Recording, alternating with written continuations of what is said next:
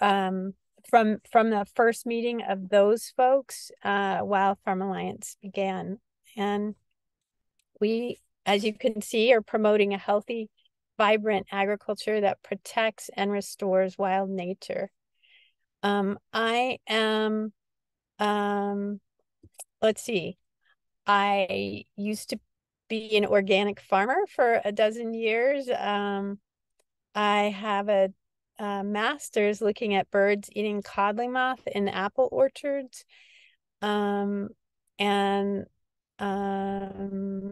let's see, other stuff about me. I've written a lot of publications about this intersection of conservation and agriculture, and I'm going to talk about some of those now. So just keep going, looking at these slides. This first slide is coyote brush. Shoot, I forget the bird though. I think it's Bush tit, isn't it? yeah, I bet you're right. It looks like a bush tit. Um, yeah, so it was fun to see that you all have a program on birds and plants. There we go.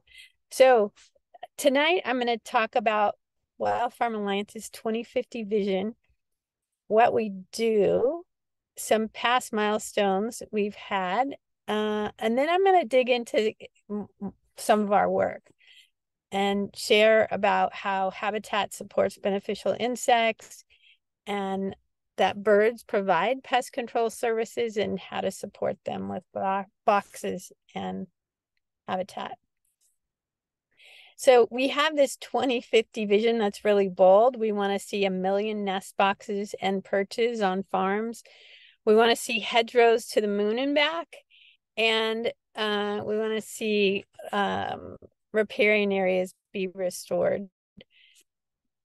So if you want to learn a lot more about that, our 2050 vision is on our website, wildfarmalliance.org. And we're not going to read through all of this, but we are, I think the most important pieces of this is what it means for 1 million nest boxes and perches. It would be on 10% of the farms, and they would have an average of 5 nest boxes and or perches. For hedgerows to the moon and back, that is concept is coming from the UK because the United Kingdom used to have 500,000 miles, and that's the same length.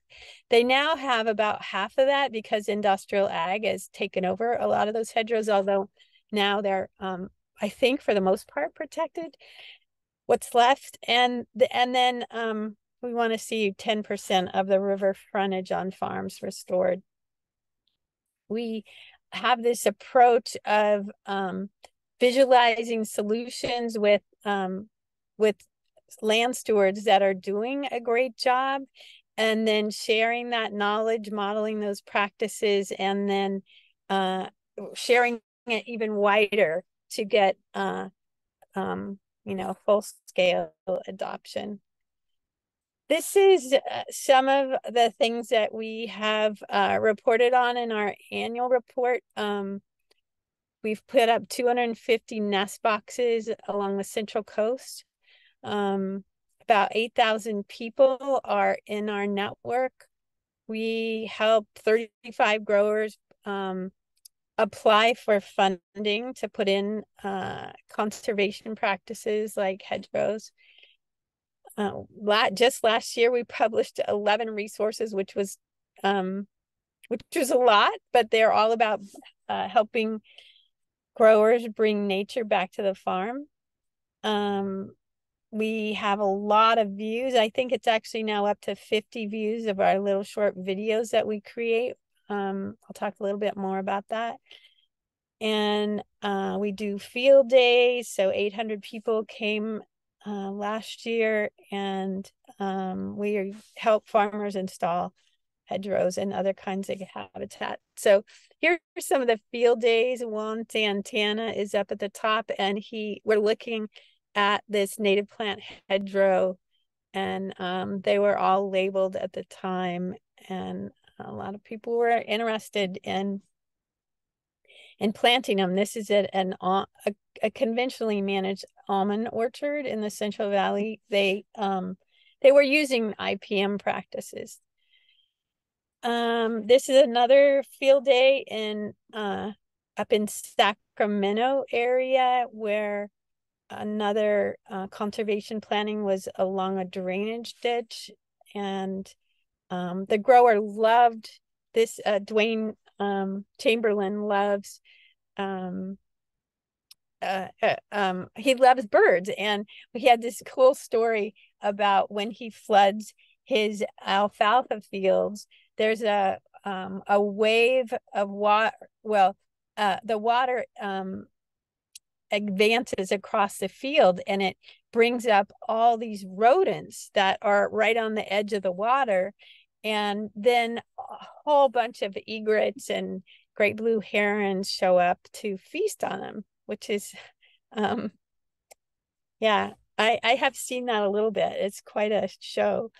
I did a field day in Napa with Julie Johnson at her Tres Sabores vineyard, and the vineyards are, a lot of vineyards have more money than any other crop you can grow. You can make a lot of money growing wine, and or these a lot of the people who own vineyards are already have a lot of money. And I bring that up because not that Julie necessarily does, but a lot of the people who are attended this event were really, really interested in doing all they could to be sustainable. And I think that having enough funds to do the right thing is part of the whole story that we are that of agriculture. There's a lot of crops that it's hard to make a good living at, and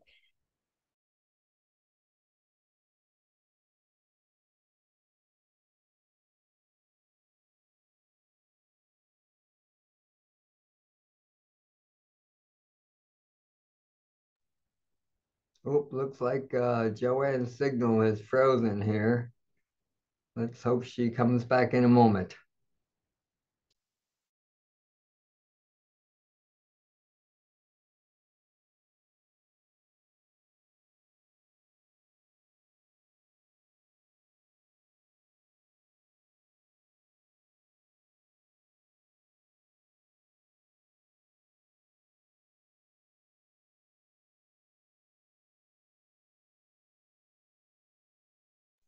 I see you're connecting back in now.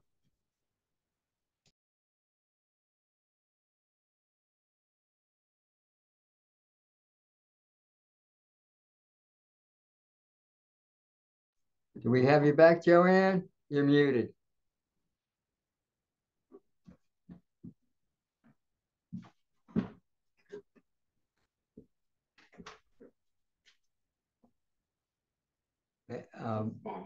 Can you unmute?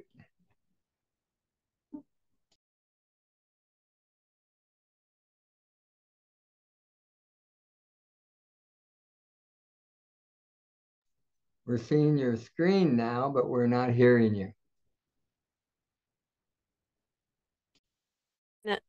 okay, now I unmuted. I don't know what happened. Yeah, it was probably Here we go. yeah. Okay, good. I think an alien spaceship probably got in between. Yeah. Okay. Well, anyway, so we make these presentations at ag commissioner meetings, and I was not so sure growers were going to be interested in the talk we gave here. Was all about birds and how they help with pest control, and the growers were really interested, so that was good.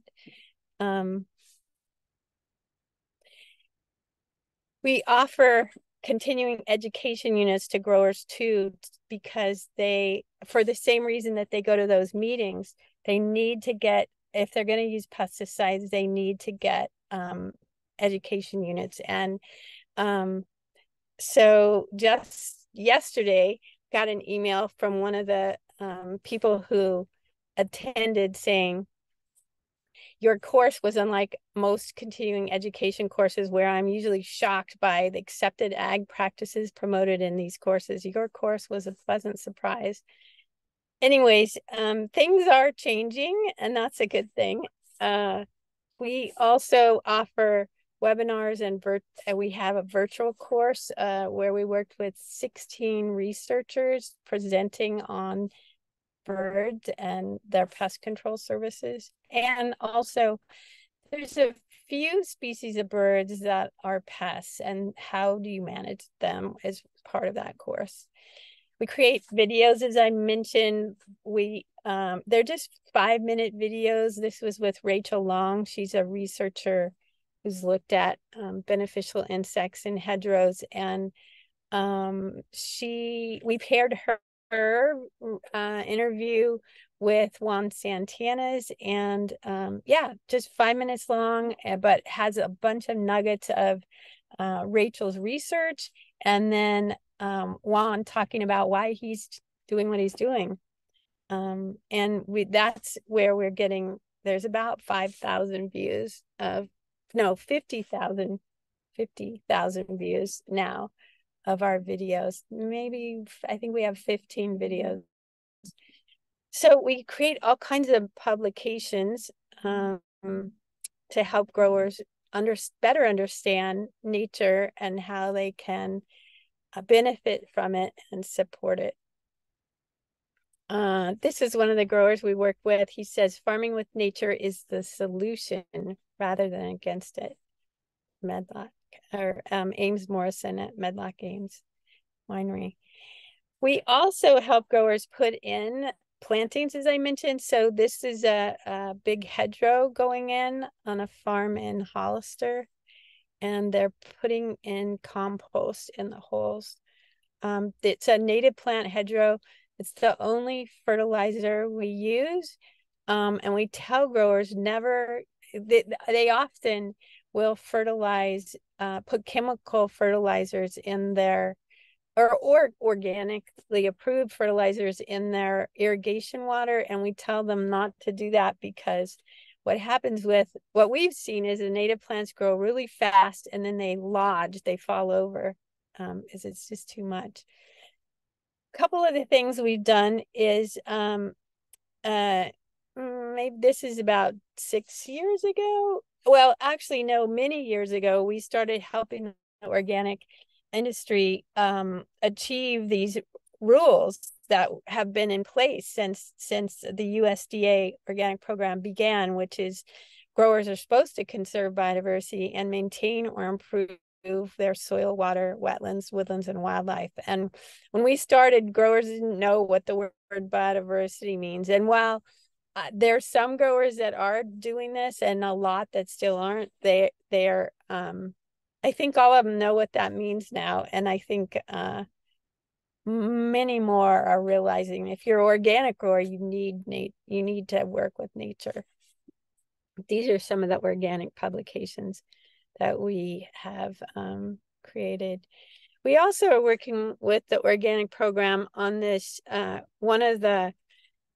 a proposed rule. They have a board that guides what they do, and we worked for years educating the organic community and the board about how it's really not a good thing for it. Once you're certified, you're supposed to conserve biodiversity, but before you're certified organic, you can cut down like this rainforest and then get certified right away.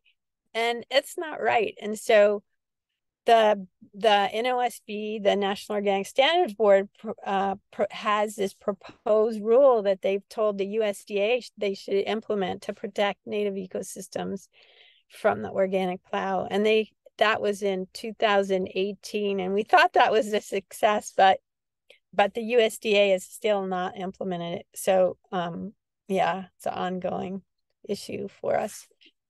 We had success with food safety issues. The FDA, I don't know, let me see, y'all probably remember the spinach contamination in 2006. 3 or 5 people died. And it pretty much, a lot of big buyers started telling farmers, we don't want anything on the farm but the crop. And to the detriment of, a lot of habitat and a lot of species that use that habitat. So we worked hard on policy with a bunch of people nationally, and we got the FDA to say in rules that they do not require habitat destruction or killing of wildlife. And we felt like that was a huge win. So now I'm going to talk about habitat and how it supports beneficial insects. We have a couple of different projects funded by the Department of Pesticide Regulation. So it's interesting. On one hand, they allow all these pesticides, but on another hand, they really are trying to get growers to go in this more sustainable pest management angle. And so are funding us. And so Rachel Long, who you saw me interviewing on that earlier slide, she did a study, a long time ago in '98, showing how beneficial insects move about 250 feet away from this hedgerow, this flowering hedgerow, out into the crop. That was in field crops. And then in orchards, they don't move out as far, but they're moving up too.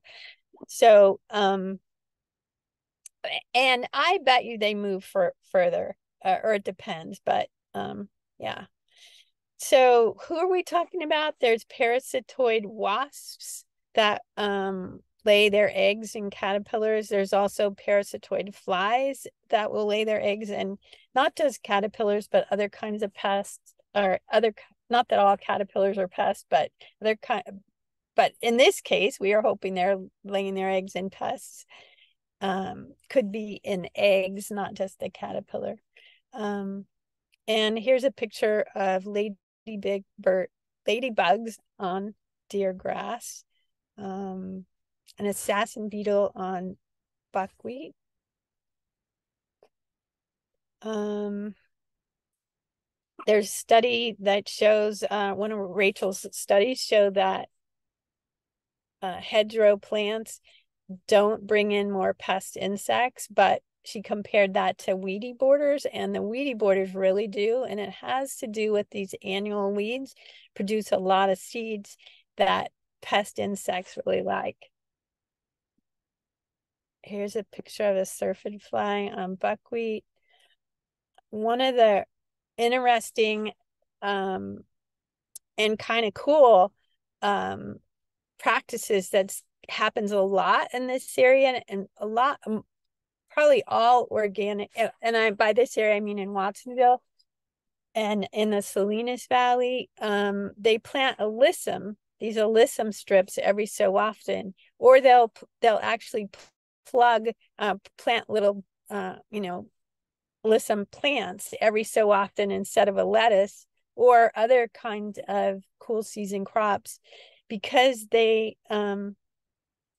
alyssum attracts syrphid flies, and it has to do with the flower is really, really short, and these insects are short and or small. They have small mouth parts, and I guess all insects are short. But in any case, they this plant really supports them. And there's a big grower we're working with that says that they've got comments back from their buyer saying, they have too many bugs in their pack, but it turns out they're beneficial insects. There's too many beneficial insects. So, but we are working to identify research projects that have found native plants that are beneficial to that support beneficial predaceous insects and also parasites. Predaceous insects are insects like lady beetles that will eat anything as opposed to lay their eggs in a pest. And this is just a flowering chart that shows that we really want, in those hedgerows and other conservation plantings, we try and plant a variety of plants that so there'll be some flowering at any one time. This is showing some data from a hedgerow and how there's different abundances of wasp parasitoids on different plant species, native plants, and also green lacewings. So it's interesting how some peak at different times, but you can see how having a mix is a good thing. Here's a native plant, hedgerow ceanothus, and Rachel, along with Laura Mirandin, did a study where they looked at how long it would take to break even from insecticide savings if you were to plant a 4,000-foot hedgerow, and it on average costs about $4 a foot. So it would take you 16 years, or take a grower 16 years. But that was just looking at the pest management benefits. If they also looked at the pollination benefits and the return time reduced to 7 years. But and so that another way to look at it is about $600 of value to the grower each year. However, right now, California, the state of California, is offering funding to help growers put in this habitat for free. So they don't have to wait 7 years in order to pay back. They can get instant benefit. So I've been talking about insects, but there's birds that are attracted to these hedgerows, and they help with pest control. Here's another quote from a local grower. When you're farming with birds and Mother Nature are present, it's a lot easier because you're getting help to deal with some of the pests that you otherwise have to rely on chemicals to eliminate.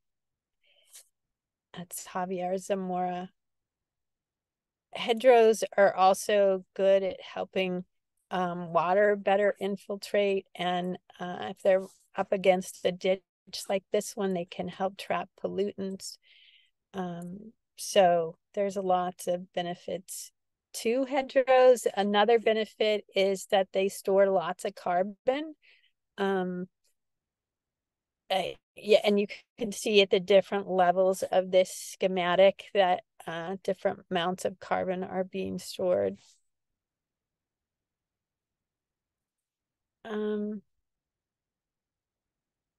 Yeah, I'm sorry, I have to read this one. I forgot about this one. A hedgerow meta study estimated 104. Let's skip this one. There's a lot of carbon stored. I know about this slide. This is a cool study where they found that 18% of the carbon was stored on 6% of the land, and where it was stored, most of it was stored in the riparian corridor, where there's lots of woody trees, and in the hedgerow. These other fields, there was something else going on there. I think it was cover crops and compost. This is a before picture of a riparian area and an after picture. This is from NRCS, and we would love to see a lot more of that kind of habitat go in, because riparian areas are super important to the 75% of wildlife in the Western US. They use it. It's 75% uses it during part of their life cycle. We just published this document on the left, and it tells growers how to, the steps and timeline of putting in a conservation planning, like from talking to the nursery and how you transport all these plants back to your farm, and how do you set up irrigation system and everything. And this document on the right is actually written by my husband. Yeah, it's a really useful document too. That just talks about planting natives on farms. So let me see. Right now I have looks like I should wrap it up in about 10 minutes maybe or less, and we could see if there's any questions. I was going to switch over and talk about supporting beneficial birds and managing pest birds, which is this document we published 2019, I think. Most growers, and I guess people in general, when they think about birds helping with pest control, they think about raptors eating rodents like this barn owl. But the overwhelming majority of songbirds are beneficial during their nesting season because they are feeding so many insects to their nestlings. In this booklet, in the back of the booklet, we looked at about 120 studies, and studies looking at were birds helpful with pest control or not, and 90% of them showed that they were helpful. Sometimes it was not. These researchers don't do all the same kind of studies. So some of them were looking at, like, were nest boxes helpful? Yes, they were helpful and increased the pest control. Or was putting in habitat helpful? Yes, it was. Like 25% of the studies showed that. So there's lots of information. Farmers or researchers have been looking at this issue since, well, probably forever. Farmers have known, but since the 1880s, the USDA had a division of economic ornithology, and had that, I think 1,500 studies were published between like the 1890s and 1930 about avian pest control, and then DDT happened and that all kind of went away. But now there's a resurgence of studying birds and pest control, and these crops are just showing referring to all the different studies that have occurred looking at birds offering their pest control services. So we published this document, nesting structures for beneficial songbirds, last year, and I mentioned we've been putting up a lot of nest boxes. Chickadees are one of the birds that can help with killing codling moth, which is the worm in the apple. And I took this picture of a chickadee parent with its beak loaded with insects, and that parent was going in to feed these 7 little baby chicks. There's been some cool research in Europe looking at a closely related birds, the blue and great tits, and showed that they really help with eating codling moth over there, not just over here, and helped increase the apple yield by 66%. And another study showed the reduction of apple pests by 17%. You get a closer view of these. So another study showing that it's helping pest reductions in grapes, peaches, prunes, and pears. This study looked at how barn swallows help with reducing this oilseed rape pest. And barn swallows, they like to nest in barns. So we help farmers think about how they can do that safely. Barn swallows also are likely to provide a lot of pest control in the middle of big strawberry fields. This is a tree swallow, and one of our farmer friends, who you'll see later, has said that, and this is his farm, Blue Heron Farm, that these tree swallows help reduce flea beetles on his crops in the summer. And he really notices it as soon as they show up on the farm and start nesting. And once the chicks fledge and the parents leave, then the flea beetles come up again or increase. And there's been some really great studies in bluebirds looking at how they are eating vineyard pests, like this blue-green sharpshooter that can kill vines. So there's lots of bluebird boxes being put up, like in Napa, Sonoma area, and other areas too. Let's see. This is good. Well, maybe it's not there.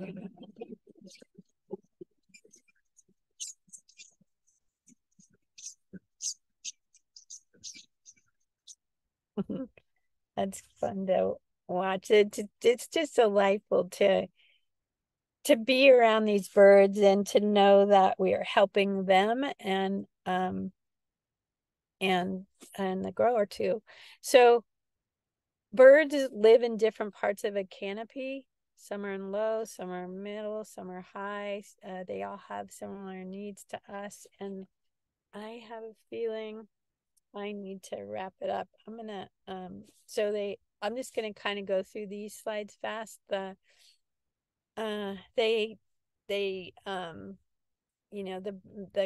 food that they are collecting, what they collect depends on how far they can go and how much food they need.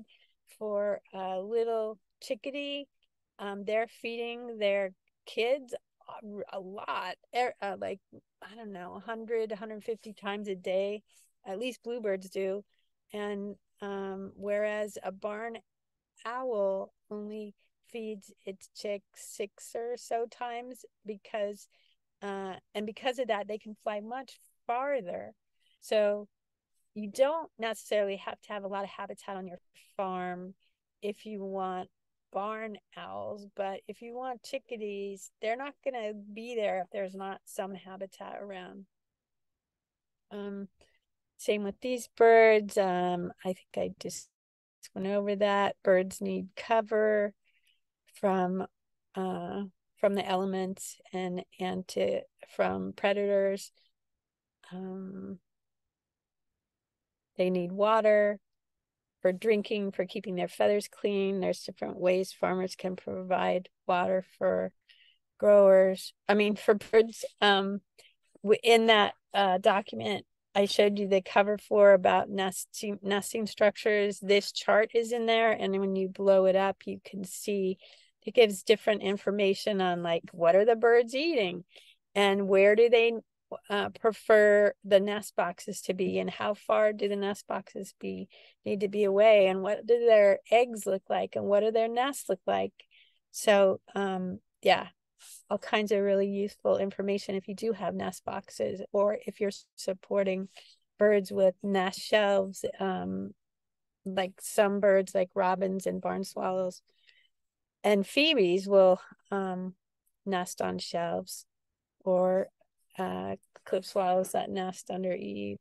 But there are concerns when putting up boxes. Don't want to use a lot of pesticides that are harmful to birds. We currently have a study, or we're going through the literature looking at which pesticides are the worst for birds, and we'll be publishing that and sharing that with growers. Of course, having cats around are a problem. So you don't want to put a nest box up where cats are nearby. You don't want to put a nest box up where there's a lot of noise, because they won't use it. And as seems like the climate is getting warmer, or not seems like, it is getting warmer. Sometimes in warm areas, if you don't put a nest box with where it'll have afternoon shade, you need to put some kind of these white cardboard on it to protect, to keep the boxes cooler. We also created this habitat assessment and native plant tool, which helps growers figure out where to put habitat and what native plants support birds best. So that I was curious to hear about your bird and plant effort. And we've published this chart. It's part of that tool where it rates different plants as their support for birds. Some of this information is actually based on the CNPS website data, like the flowering and fruiting times and the insects that are supported, the caterpillars are supported. But all of this data is looking at Cornell Ornithology's research database that documents which birds are using which native plants, although we don't go down to species with this, just to genera. But you could see, like, the darker the blue here, the better a bird is supported. And I think this is my last slide. This is Dennis at Blue Heron. Installing boxes is another small connection to something bigger. I think he's talking about nature here. Like in Buddhist tradition, to do real work, it takes a big context in which to look at things. And then he says, put up boxes. So that is it. I'm going to stop sharing and yeah, see if there's any questions. Nice. Thank you so much. That was really illuminating. Yeah. I love the part, a lot of us here on the line are secretly birders or not so secret. People that are in the native plants, a lot of people came in through the birding world. And so it gladdens our heart to see these harm reductions for birds, because of course we know that the number one cause of bird decline is from agricultural practices, because we all like to eat. Yeah, there's some good questions out there. If you've got a few minutes, and you can Sure. Oh yeah, okay, I'm looking at the chat. Speaking of, thanks very much. Either bush tit or wren tit. It's a bush tit. I can give you an authoritative answer on that one. Western bluebirds have greatly benefited from the box program. Yes. Medlock Ames wine is delicious. Yes. Please find a replacement for alyssum. It is invading our wildlands. That is an interesting point. I know that it can spread. I didn't know that. I've never seen it in wildlands. Yeah. It's quite a problem here in the Bay Area. We are looking as hard at all the literature that we can get our hands on, the journal articles, for papers that are identifying native plants that are supporting beneficial insects and other kinds of arthropods, like for spiders and predaceous mites. But there's a lot of research is done on non-native plants, which is frustrating. And so, yeah, I hope that we can find a replacement for alyssum, because that is troubling. There's almost always a native plant that has the very similar characteristics of a non-native plant. And that's one of the things we're often scratching our head. It's like, for example, the well-known non-native landscape plants, then we're like, why are you using that? We've got one here that just has those same characteristics. It's much finer. Hmm. So it's just, Yeah. Well, if you or anybody can think of a plant that has those same characteristics, I'd love to know about it. yeah, Um, we should yeah. do, We can we check should with do a some little people at looking the into that. state. Right. State CNPS will probably have some ideas because we've often done these plant this Okay. instead of that kind of thing. So Yeah, we'll have to look. But that'd be yeah, cool. and Bob had a good question too about which is in the Q&A, which says, what are some of the reasons why farmers don't want to plant hedgerows? Um, yeah, why don't they plant? Because they want to make more money on their crops. They want to farm every square inch. But, that's if you're going to do that, there's all kinds of potential issues. I mean, hedgerows, besides supporting beneficial insects, also help support pollinators. And if you have crops that need pollination, then you have to bring in bees, and then the bees come in and sometimes they're sick, and or more often these days that there's so many honeybee problems. But yeah, and these native plants, as you know, they're gonna hold soil in place. They're gonna help filter pathogens, all these things that I talked about. But why? I think the main reason is farmers are like, well, I could make money growing a crop. But the second reason is I think that they don't want to pay for the hedgerow. And so it's really great that right now the state have these programs, or there's several. There's the Healthy Soils program, which is funded by California Department of Food and Ag, CDFA. The state also funded the Wildlife Conservation Board, who then funded Point Blue Conservation Science with $26 million that they're giving out to growers to put in habitat. CDFA also funded a pollinator habitat program that we are collaborating with another group on helping growers with that. CDFA is also funding us to help growers create conservation plans.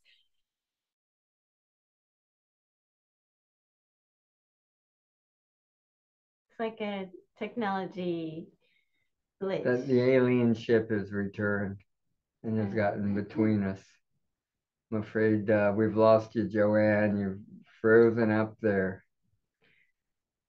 But thank you all for coming tonight.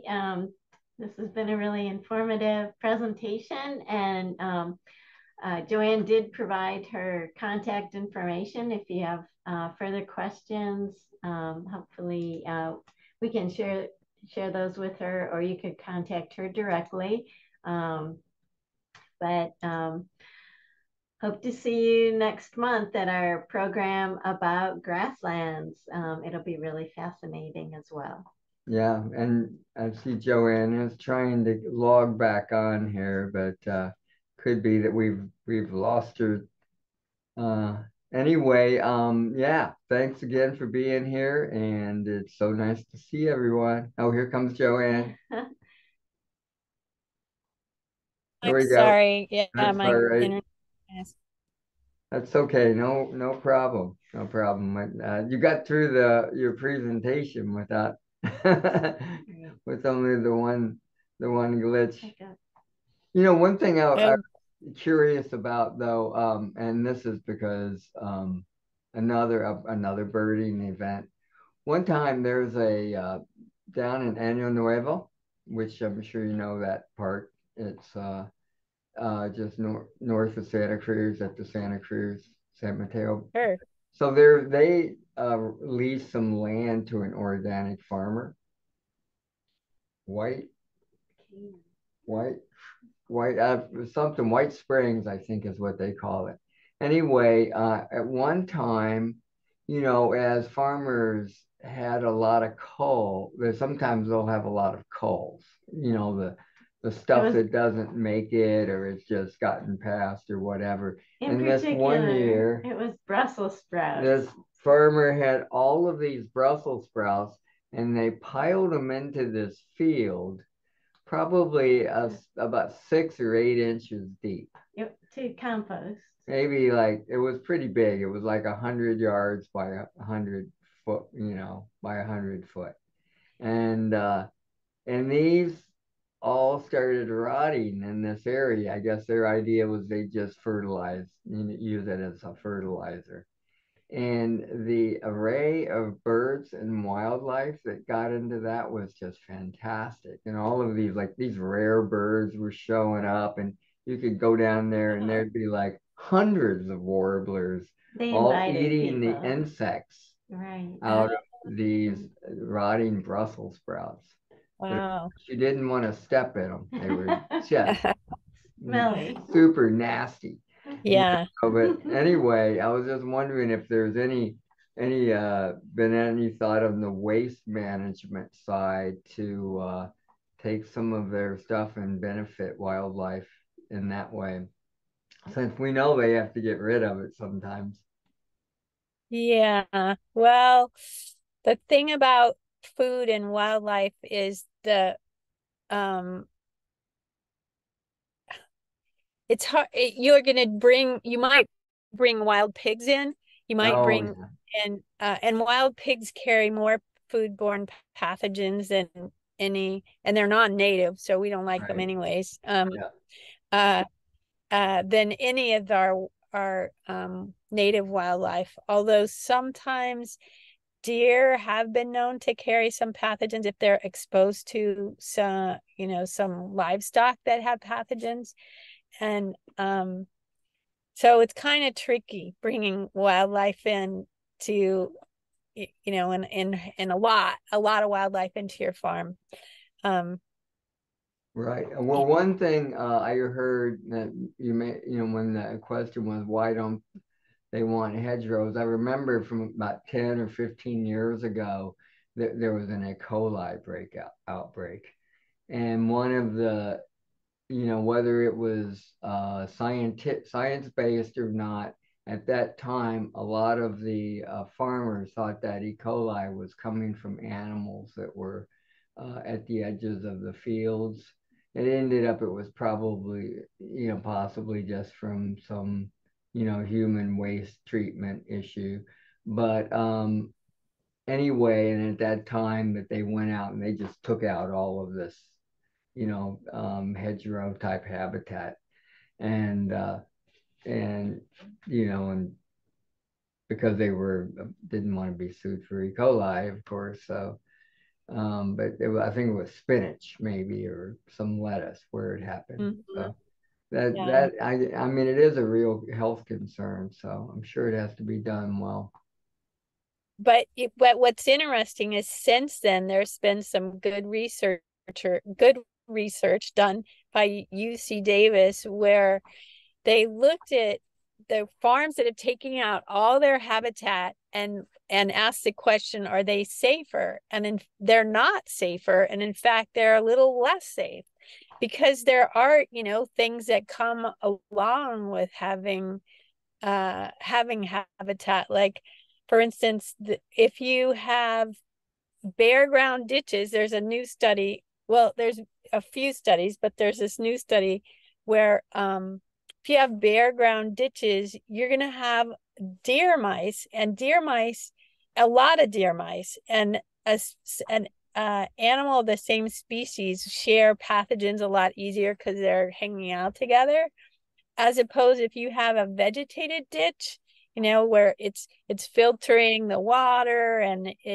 it'll have rodents, but it won't have a lot of one kind of rodent. It'll have a diverse species mix, and the numbers of rodents will be way, way, way less. And so there's less of them, and they're not sharing pathogens. And as an example, but habitat too filters pathogens. And if you don't have any habitat, then it's just gonna get spread easier. And the thing that's really one of the biggest problems with food safety, there's a couple. You brought up one, which was or you sort of brought it up gently, was is it the processing plant. And when you harvest huge vats of salad mix, you can imagine it has all these cut surfaces, and then it goes into vats of water that are chlorinated or some kind of chemical and cooled.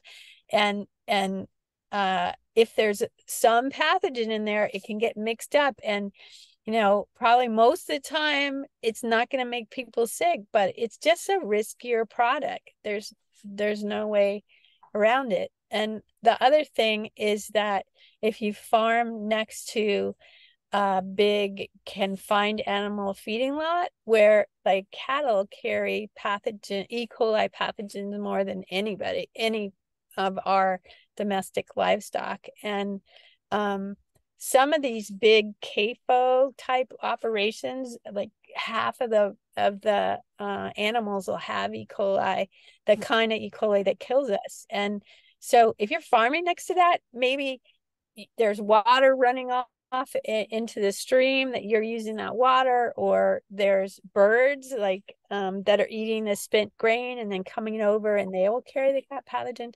So it's kind of like it's our mess that then wildlife has to deal with, or the way that we process our food, when it's much safer to just go buy a head of lettuce and make the salad yourself, because there's not all those cut surfaces. You cut the surfaces, and it's not going in a big vat of water. And yeah, so something more to think about. Right. Well, thank you so much, Joanne. We really appreciate you being here, and hope you can catch the end of that concert you were talking about down there in Watsonville. And thanks to you and your husband for that the book, The Supporting Beneficial Birds. Right. We'll be checking that out. Yeah, I teach a class on bird conservation, so I'm going to check that out before I teach the next one. Oh, great. Yeah, I know. And I'd love to talk to you guys offline about Alyssa and see if we can figure something out. So yeah, thank you again. This was really nice to meet you and to be part of your community. And CNPS rocks. Thank you. Yeah, let's get together sometime. Okay. We'll stay in touch. Yes. Good night, everybody. Bye. Good night.